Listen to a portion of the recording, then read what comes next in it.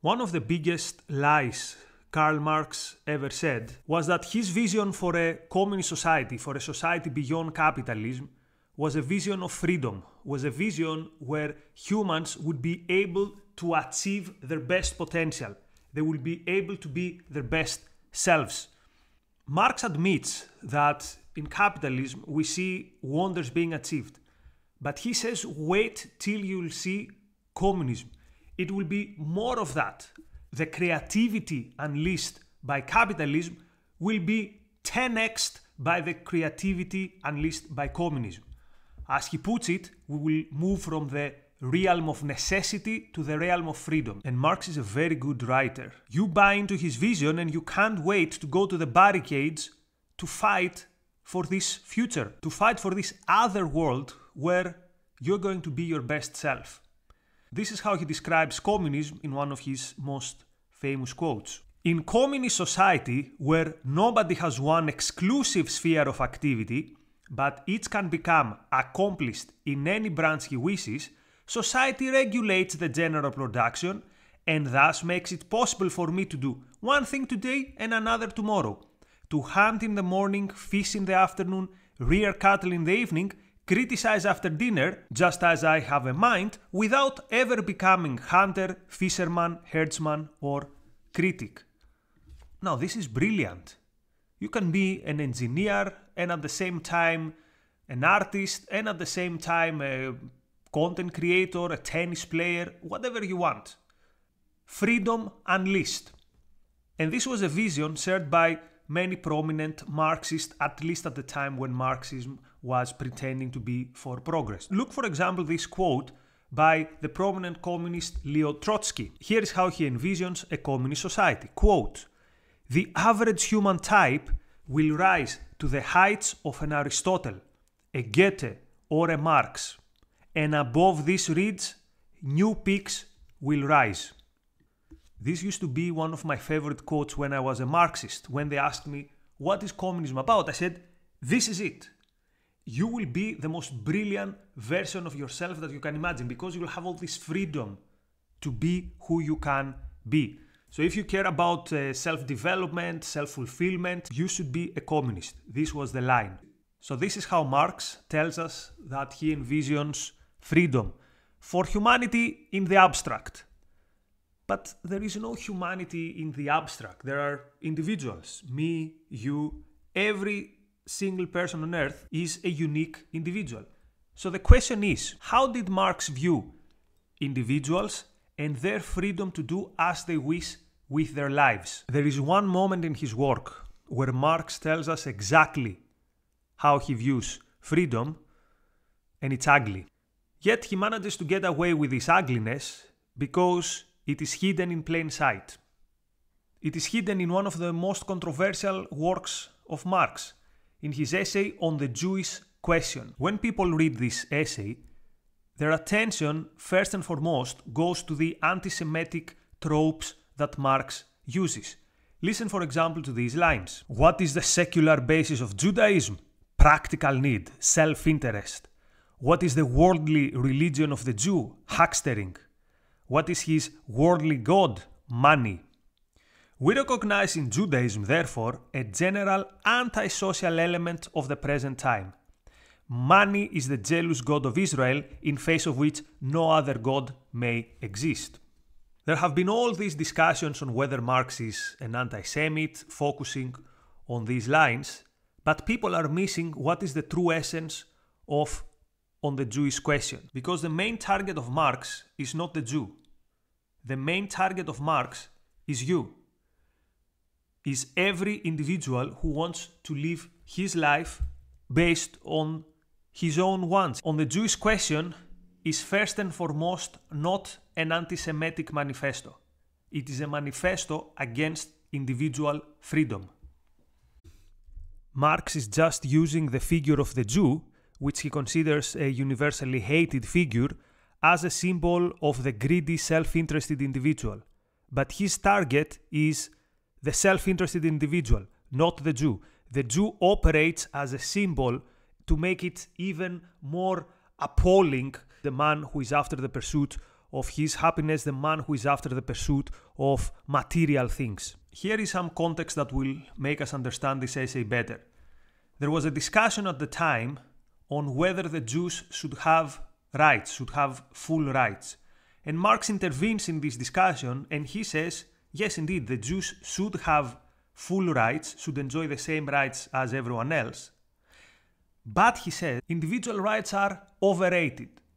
So this is why I don't think this is first and foremost an anti-Semitic manifesto. It is something similarly insidious though. It is a manifesto against freedom. But don't take my words for it. Let us see what Marx has to say about freedom.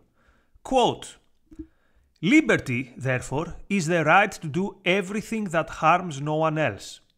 By the way, he's right.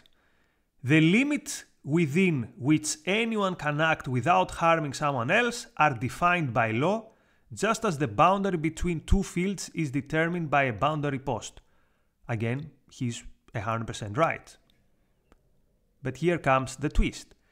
"It is a question of the liberty of man as an isolated monad, withdrawn into himself." End of quote. Notice what Marx did there. First, he presents to you what liberty is, and then he adds this proviso that liberty is only appreciated by people who want to be lone wolves, by people who are antisocial. Therefore, already we should see liberty under suspicion, says Marx. And he continues, "The so-called rights of men, the rights of egoistic man," so now he talks about the so-called rights of men. Notice, the so-called rights of men, which he considers to be the rights of egoistic man, of man separated from other men and from the community. So this is how Marx undermines the idea of rights. He says, you being free to do what you want, as long as you don't harm others, you being free to chase your goals, your dreams, your values, your priorities, this is something that is morally suspicious.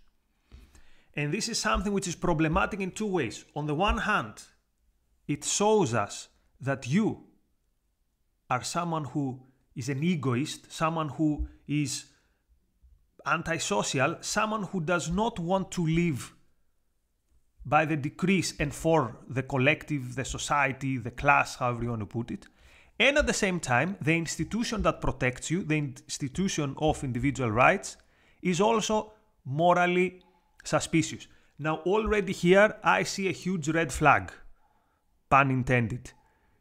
How can someone be in favor, supposedly, of freedom, someone wanting even more freedom for every individual, but at the same time he tells us that you wanting to do whatever you want with your life is not good, and the institutions that protect you are also not good?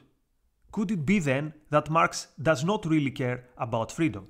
But let us go on. Individual rights are not the only institution that guarantee one's freedom. Another crucial institution is property rights. You cannot be free unless you can own things. You do not have free speech if you cannot own, for example, a camera to record your talks, or if you cannot buy a banner and hang it on your balcony. At the same time, you are not free to create and produce if you cannot keep the products of your labor, if someone forcibly takes away the stuff that you have created. So let's see what Marx has to say about the second pillar of freedom, which is property rights.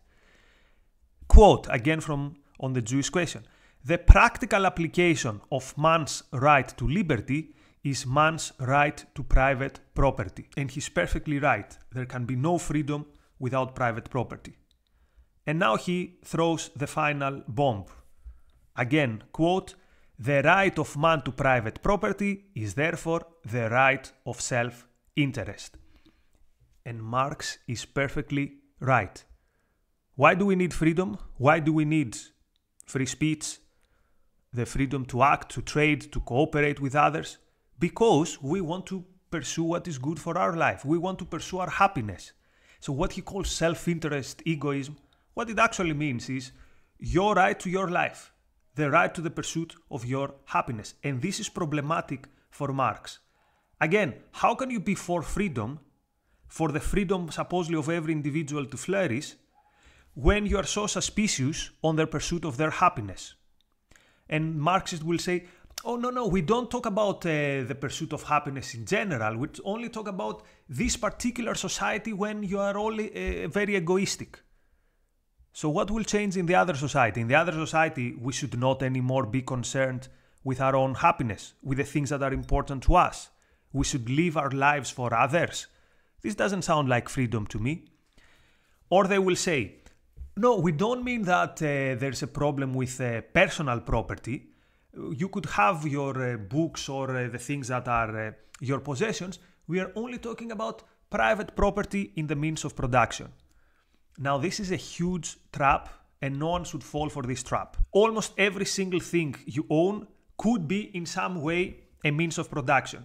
A notebook could be a means of production. You can write something and you can make money out of it. Your laptop, your phone are means of production these days. Your car can be a means of production. Think about it. You work in Uber, you make more money than you put in. The extra money you invest it's literally you create capital. So there's no distinction between private property that supposedly you're going to be allowed to that and the property that Marx criticizes as being tied to self-interest. Marx openly tells us that he's against your egoistic pursuit of your self-interest, and he's also against you having your own property, because he knows that these two things go together. And the question now becomes, if Marx is not happy with the liberty we enjoy in a free society, to the extent that we live in a free society, at least the right that we have to go our own way, to pursue our own goals, to own the things that we have earned, does he have a better vision for freedom? Because remember, this was the big promise. He said, give away the freedom that you now have, denounce the freedom that capitalism has given you and has created all these miracles that Marx also recognizes as indeed a very productive system. But he says, give this up because I have something better for you. Does he tell us what is this better version of freedom? Does he actually explain to us what is this vision that he has about freedom? Not in lyrical descriptions like it will be the realm of freedom and you will be a hunter and a poet. No. More specifically, what will this freedom look like? And what Marx has to offer is the following. Quote, only when the real individual man reabsorbs in himself the abstract citizen and as an individual human being has become a species being in his everyday life, in his particular work and in his particular situation, only when man has recognized and organized his own powers as social powers and consequently no longer separates social power from himself in the shape of political power, only then will human emancipation have been accomplished. What does this word salad mean? Your guess is as good as mine. But this is what Marx offers you in exchange for giving up the freedom that you have. It's something that cannot be defined. It's something that no one knows what exactly it means. And maybe this is the whole point of it. That it is up to the Marxists of this world or the central planners or the philosopher kings to tell you what real freedom is about. You don't need to know it. Trust them. Now, studying Marx more closely, what he probably means with this vision of freedom is a situation where you immerse yourself with the group, where you don't anymore have your private affairs as different from the public affairs, but these two get immersed. Now, this sounds to me like a dystopia. This sounds to me like a complete giving up of freedom. That I cannot go my own way and I'm permanently tied to everyone else in this society. Is this what Marx means? We cannot be sure. Does he mean what we saw in Soviet Union with the forced collectivization, or what we saw in China with a great leap forward, or even what we saw in Cambodia where there was no personal property allowed? We cannot know. So this is what Marx sells us as a higher vision of freedom. And I'm sorry, but I won't buy it. So at the end of the day, there is no Marxist version of freedom. You can have either Marxism or freedom. You cannot have both. Thank you.